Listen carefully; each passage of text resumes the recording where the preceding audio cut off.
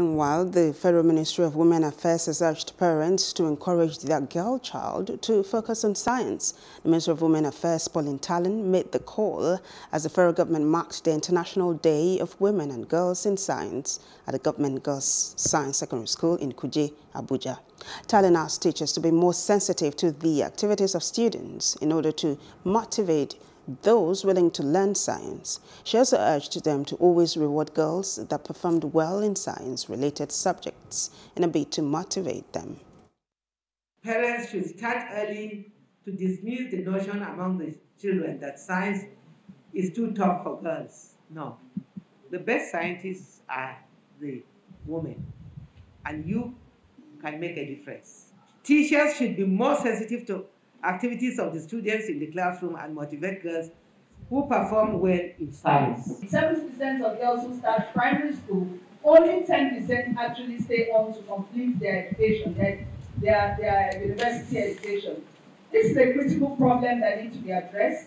How do we encourage girls to take up STEM subjects? How do we change society perception on who a biometric scientist like me should be? With our half of Nigeria's population being young people, a majority of these young people are girls, our future is indeed very bright. You have the choice to be part of Nigeria's greatness. Please, young ladies, do not be caught in the failures of the past. But you can choose to make it better. You can choose to make Nigeria a better place. Don't give excuses at all. Don't accept failure. I'm not sure if there are other states, how many states in Nigeria that actually have this kind of school that are focusing on science for girls.